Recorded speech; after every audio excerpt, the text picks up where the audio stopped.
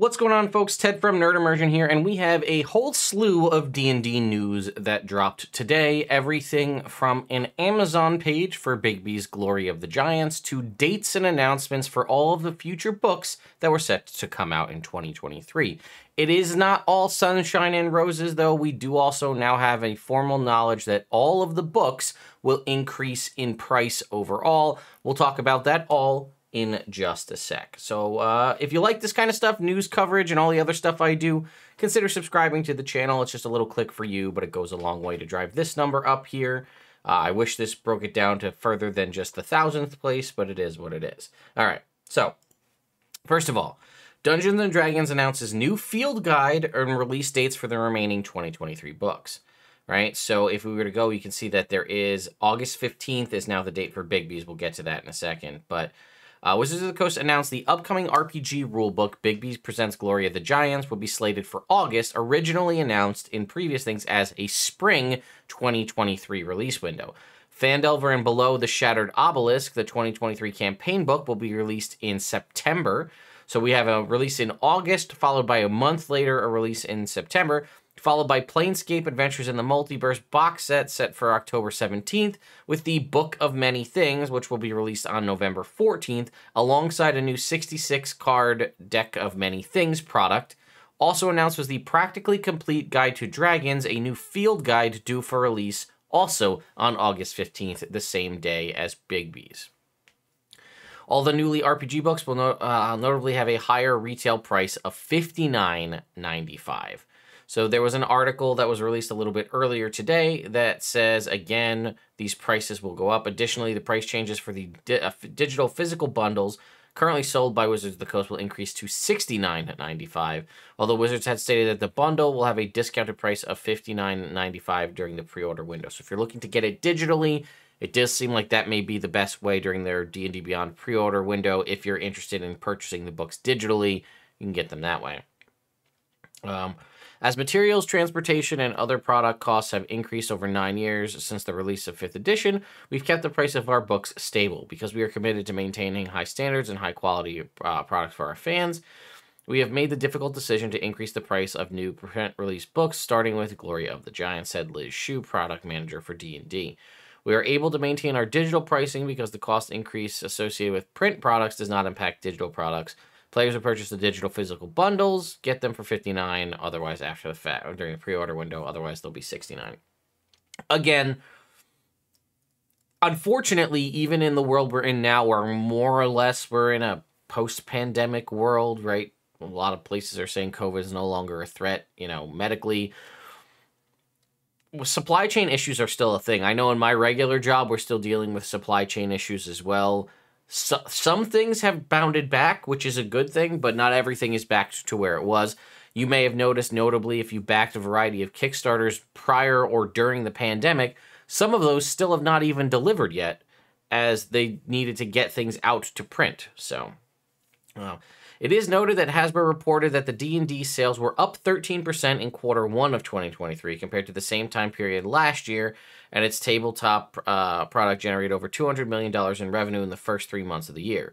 Additionally, Wizards of the Coast reported a $77 million operating profit for the first quarter of 2023 and had a total operating profit of $500 million in 2022. Wizards will be releasing several new products. We'll talk about those. So, again, OGL impacted them, but we knew it's kind of on a delayed cycle. I'm curious to see what the Q2 numbers look like, because I think that's where the big spike in the post-OGL situation will be. But if we come back here, it says full details about the 5 books can be found below. Bigby's Presents Glory of the Giants to be released on August 15th.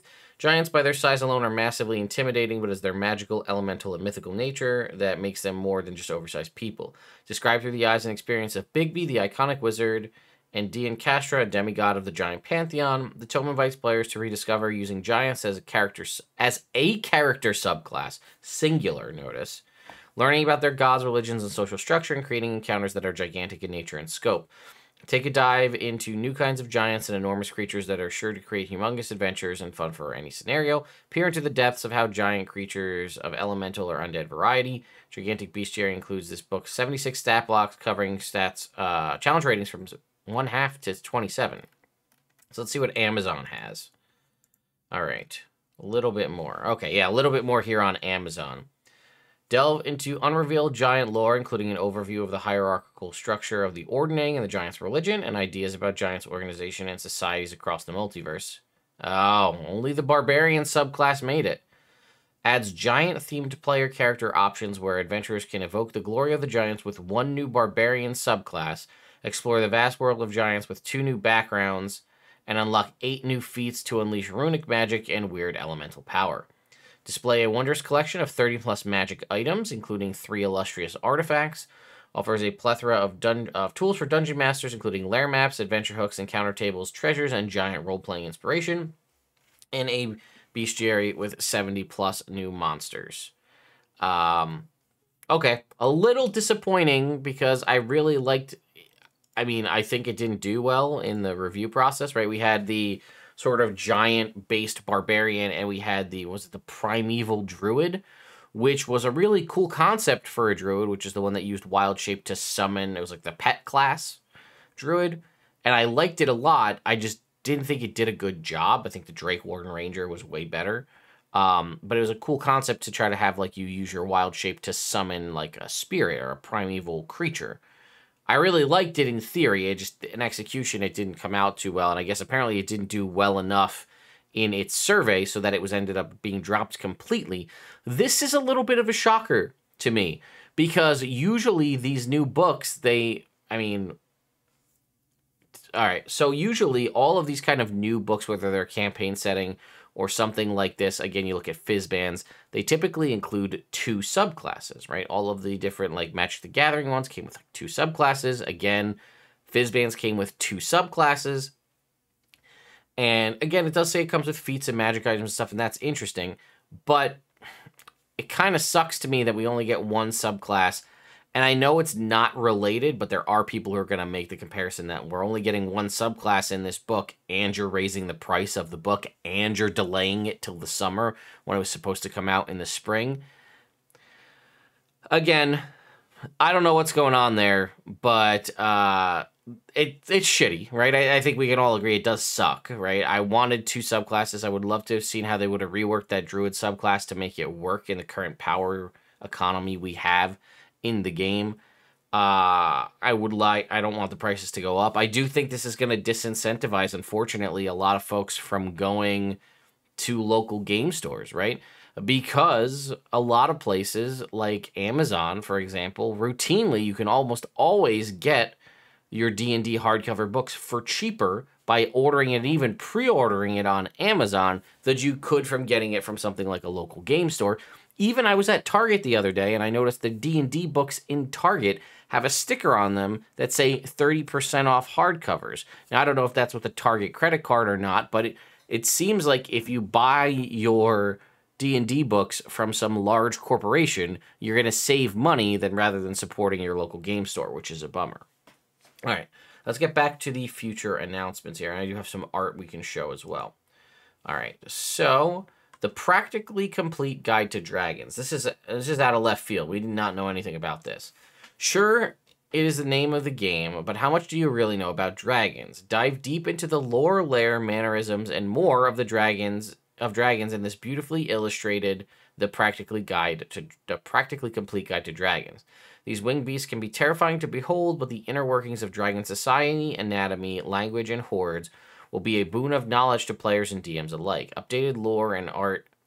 This is odd. Updated lore and art create bold new ways of thinking of dragons, for example, by detailing where they live and what is their greatest enemy, often is another dragon, the perfect gift for fantasy lovers of all ages.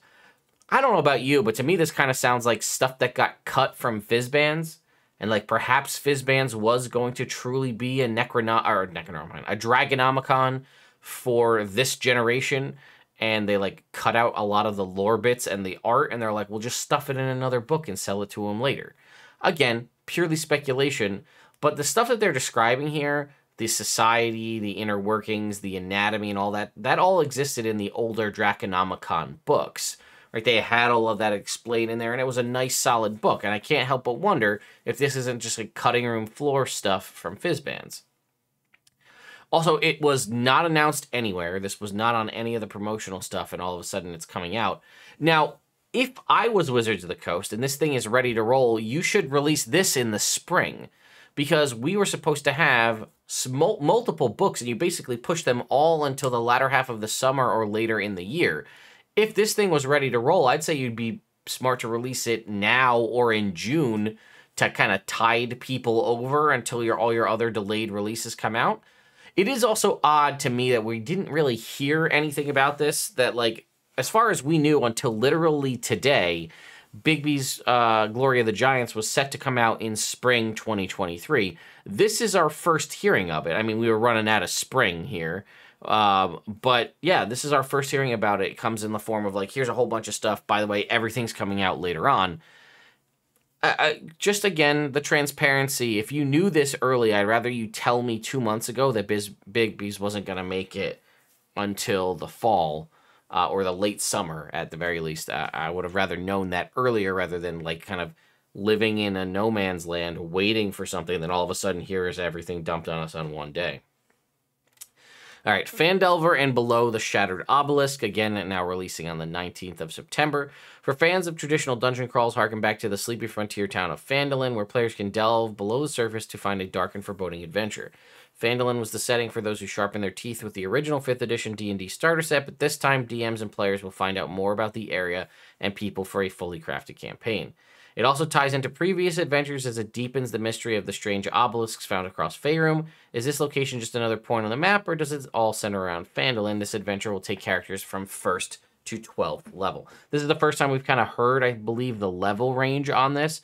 So it does start at 1. A lot of us are speculating and wondering, does this include the original content of Lost Mines of Phandelver for getting you from level 1 to 5, and then new content for 5 and beyond?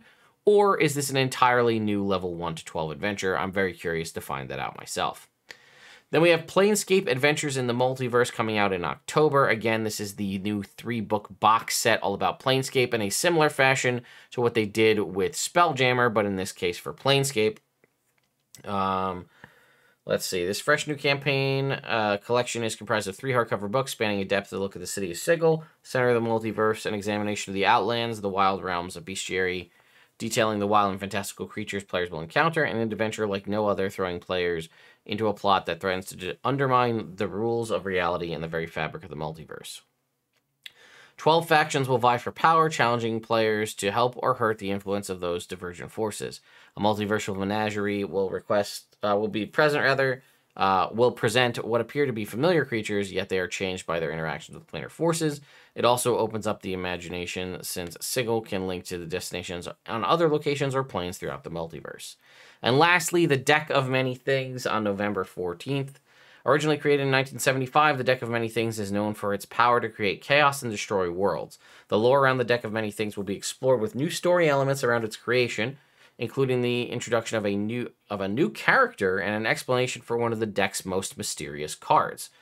Those legendary 22 cards are back and ready to be used by players and DMs alike. In addition, the new deck includes 44 additional cards that can be substituted in to customize the play experience. The accompanying book of Many Things will showcase new character options. We don't know what that means. Magic items, adventure locations, monsters, and more, all inspired by the deck. An additional companion book provides advice and background to each of the cards. This guidebook shows how the cards can be used as traditional Oracle deck or to create adventures inspired by the cards. Let the imagination wander as you build a story that excites you and your players. Now, we did see this art here is the cover art for Sigil and the Outlands book, one of the 3 books in the Planescape box set. We have the Lady of Pain. This is the cover for the Practically Complete Guide to Dragons. Again, this does sound less like a D&D book and more like almost like a coffee table book, as it were. Then we have the cover artwork for Phandelver. Here you can see some goblins here. This looks to possibly be a new creature contained here on this tree. And again, they are stealing this carving is something in the rocks. This one's carrying a big stone. And then we have, this is the Book of Many Things. here is like the box set and the other thing that comes along with the book itself. It says, oh, and apparently the Deck of Many Things boxed set comes with the Book of Many Things, the tarot deck, and a new cards reference guide. So I'm curious to see, because they're basically tripling the size of the Deck of Many Things. And it also said new character options. This could just be things like magic items, which would make sense. But it would be very interesting if there was some sort of card-based, some sort of card-based, like, class, like some sort of subclass that uses the Deck of Many Things, or at least playing cards or tarot cards. It could be pretty interesting. There's a lot of interesting fan-based options about it. I would be curious to see that. It also could just be feats, potentially, as well. But yeah, there you go. That is kind of where we stand on D&D news for the moment. Unfortunately, prices are going up to $59.95 for a standard D&D book purchase. Again, you may be able to do better if you were to get it on something like Amazon. I didn't go ahead to see if they put out any pages for the other books. I saw there was the one there that we just looked at that was for Bigby's. I'm going to just double check while we're sitting here and make sure there was no other pages or no other like links that you can click to for any of the other books. So what was it? It was the Book of Many Things. Let's see if it has a page. No, it does not. All right. Yeah, usually you can get more information from the Amazon page. As you saw, like we heard from comicbook.com that there was only one subclass, but when we were to click on the actual Amazon link itself, it shows us that that's just going to be the Barbarian subclass. Now, another thing to consider is potentially that Druid subclass that we saw, if that is going to be when we hear character options in the Book of Many Things, perhaps that Druid character subclass will end up in the Book of Many Things. That could potentially be like a summon-based thing. And the reason I bring that up is Wizards of the Coast has been pretty consistent for the past 8-ish years or so that we get to see and playtest any new subclass before it comes out. Now, this is an interesting concept, and I made a video all about playtesting and stuff like that, because some people would rather have them not playtest things at all and just kind of put it out there for us. Because every new subclass that we've received since 5th edition has started rolling out new subclasses, we basically got to see them, with the exception of, I think, the stuff that was included in the Sword Coast Adventurers Guide. We got to playtest them in some form through the Unearthed Arcana. Now, the last Unearthed Arcana we received before the kickoff of the 1D&D playtest, and all of the stuff that's going to now be for the 2024 rules book, was the giant, whatever it was called, the giant-based Barbarian and the Primeval Druid. That was the last set of playtest, if I'm remembering correctly, the last set of playtests we received before the 1D&D playtest began. So what's interesting is I don't know if we're going to see any wholly new stuff, because we haven't had a chance to playtest it. And I think due to the timing of the necessity of the release of 2024 rules revision in 2024, they don't really have the opportunity or the time to deviate from the playtesting for 1D&D to just get that stuff in, to just be like, oh, hey, here's a brand new Unearthed Arcana with some stuff we're thinking about for a book in the future. So, I don't know. Maybe, like I said, perhaps the option for character options is just stuff like magic items, new backgrounds, maybe new spells, maybe not a new subclass. Which is a bummer, again, to see potentially the Primeval Druid go the way of the Brute Fighter and many others that were left in the dust. The Phoenix Sorcerer, the Sea Sorcerer, the Earth-based Sorcerer, all these ones that were left in the dust that never went anywhere. Again, I can make videos and talk about some of the lost ones in the past, and I have done that. There's some pretty cool ones out there that I do enjoy. So, anyway, let me know your thoughts and opinions on this in the comments down below. Nice to finally have the information and the transparency as to when these things are going to release. Unfortunately, it comes with also the announcement that they're going to cost more money, and they're not coming to significantly later in the year. But we did also get the announcement of the Practically Complete Guide to Dragons, a brand new book out of nowhere that we basically weren't expecting. It did go on to say that it was like good for all fantasy lovers of all ages, so I am assuming this is again more of like a picture book or a coffee table book than an actual D&D module, or like with actual stat blocks or useful things like that in it. It just sounds like it's more like the fluff content for the dragon lore. But let me know again what you think in the comments down below, and I'll see you all next time.